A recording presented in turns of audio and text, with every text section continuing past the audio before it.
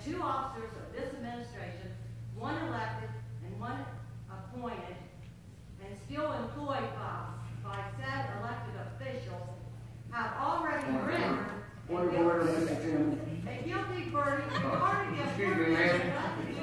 misconduct. Thank you very much, ma'am. Ma'am, please sit down, please. Please sit down.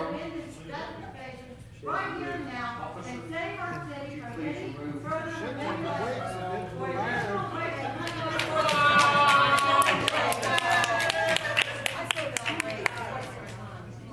We really are. It took weeks to do anything about this.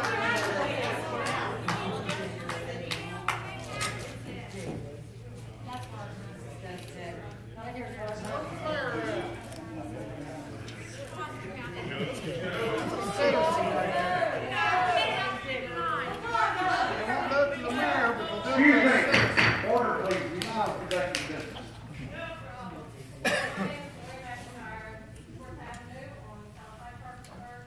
Right now, I am really ashamed to say I'm going to call Parkersburg home. I mean, this is crazy. I hope you all can stand up and do what's right and take care of what should be done the right way. And how can we even hold a meeting when the mayor's not even here?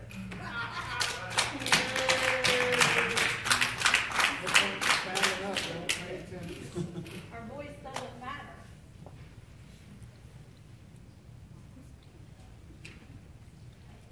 Anybody else?